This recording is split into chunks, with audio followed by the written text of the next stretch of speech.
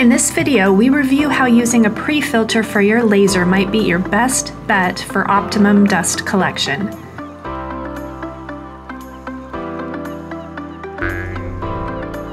If you've ever made rubber stamps, especially in any kind of volume, then you know what kind of a mess the dust left over from engraving can make.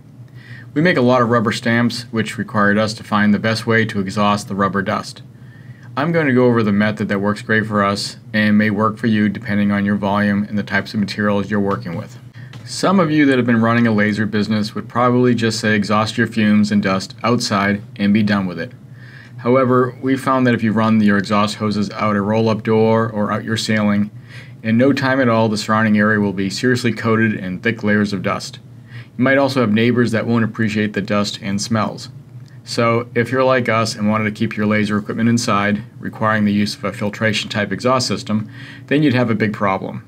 Your expensive filters might get clogged with dust within days of heavy engraving volume. But first, a quick refresher on the type of exhaust system I'm talking about. A laser has to have its fumes and cutting debris exhausted somehow. There are two ways this is done. The basic way is to use a blower motor or fan that exhausts outside into the atmosphere. The second way is to use an all-in-one exhaust filtration system. This system allows you to run your laser inside a warehouse or even an office environment. It extracts all the nasty, smelly fumes and debris and captures them in a series of filters before exhausting cleaned air into your workspace.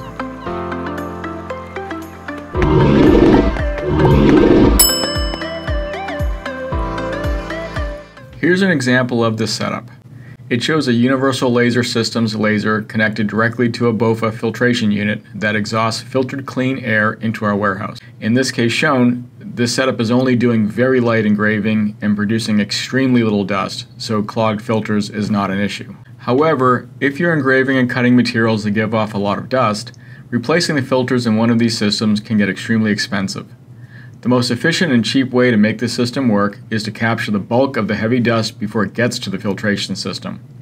This way the filters can do their job removing the microscopic particles and gases without getting immediately clogged. This will greatly extend their life, saving you a lot of money in the long run.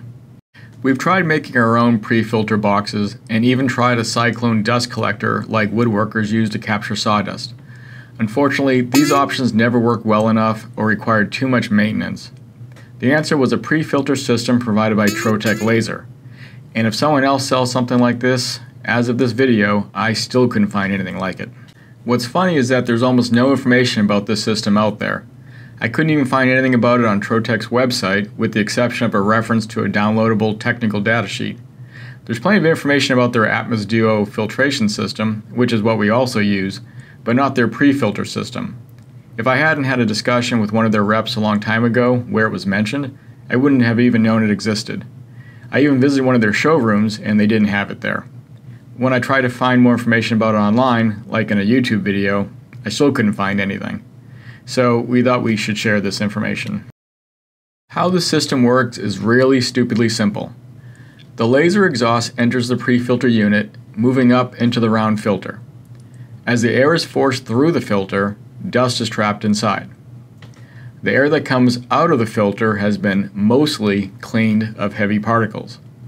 What remains is the more microscopic particles and the stinky, smelly gases that now move into the exhaust filtration cabinet for further filtering. In the end, you're left with nice, clean air exhausted back into your workspace.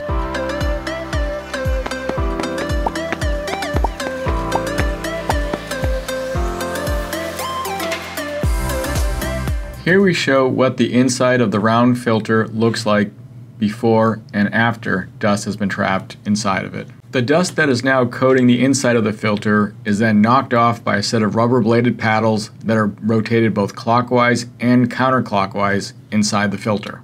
Depending on the type of unit, the paddles are either periodically rotated automatically with a built-in motor or rotated by hand using a crank handle on the front of the machine. The dust and debris then falls straight down into a bucket that can be periodically removed and dumped. We use both the automatic and manual pre-filter systems. I think the manual pre-filter system right now goes for roughly $3,500 and the automatic pre-filter system is maybe a few thousand more. The prices might also be lower if you're bundling these in with a laser system purchase. Obviously, you would need to contact Trotec Laser directly and speak to a sales rep to check current pricing if you're interested. We would personally recommend the manual system over the automatic system, and not just because of the price. Through some testing, we found that we really only have to turn the crank handle at the end of our daily production run, so that's not a big time suck. The automatic version's paddles turn a lot more, which will wear out the filter faster. Over time, the constant rubbing of the paddles will start to wear holes in the filter, which will allow the dust to get through. Currently, a replacement filter runs about $700. The filter in our automatic unit lasted about 2 years of daily use. I think the filter in the manual pre-filter units will greatly outlast that because we turn the paddles a lot less frequently. The automatic pre-filter also takes up a little more floor space, so if you have limited space, that could be a consideration too. And yes, you might be thinking that a pre-filter system sounds pretty expensive, and you wouldn't be wrong. You might also be thinking that you could probably build a pre-filter system yourself that does this job. And if you're creative, maybe you can, but it won't be free, and you'll have to figure out if it's really worth your time. We tried this route, but we're really unhappy with the results. But maybe you'd have more luck than us. Regardless if you're a shop with a single laser or a production facility with a number of lasers, this might be a great solution for you. It was for us. At the minimum, if you didn't know this existed before, you know it now.